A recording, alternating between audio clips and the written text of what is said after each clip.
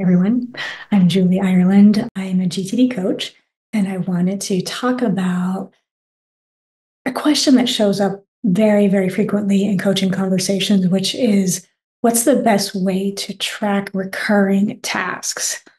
And, as with most things, productivity wise, there's a lot of nuance in it. So I thought it would be good to address this just in case anyone is curious about this. The first option that I recommend that is pretty road tested, works really well, is to use the calendar. It's a thing most of us are looking at throughout the day.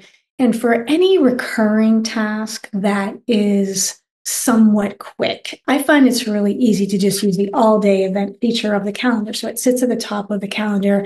It's not interfering with any meetings or appointments or anything time specific. As an example, I have a prescription that I take. And so I have a recurring quarterly reminder in my calendar to take that prescription. Then I also have a reminder that's 2 weeks prior to every dose, which is to call a specialty pharmacy to order that prescription. As much as I've tried to automate that, it's just not there yet. So I need to make that phone call.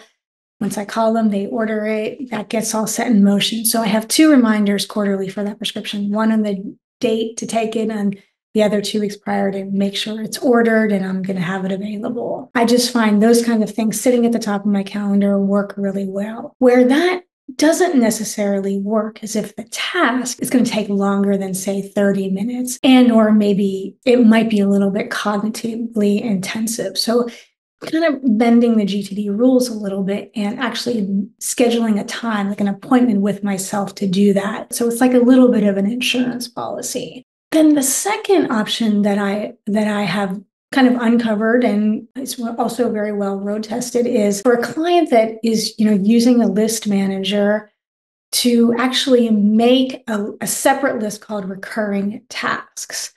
So I have a lot of clients that prefer that option because they have then a list of all of their recurring tasks in one place, which you kind of lose if you're using, they're like me and they're scattered throughout the calendar.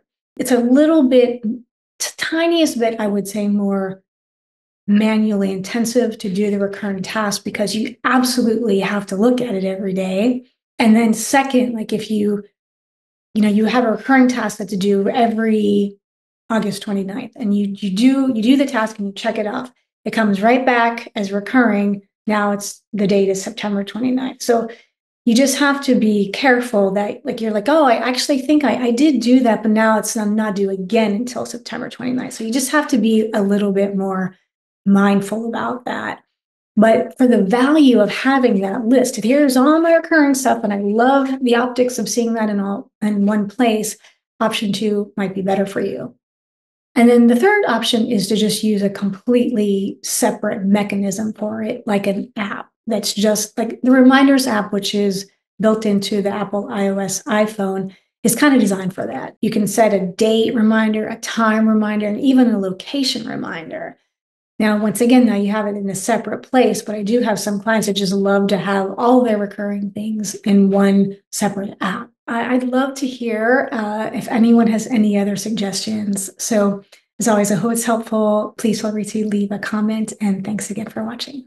For more GTD resources, please visit gettingthingsdone.com and David Allen's YouTube channel. For more information, please email us at info@gtdfocus.com or visit our website gtdfocus.com/contact.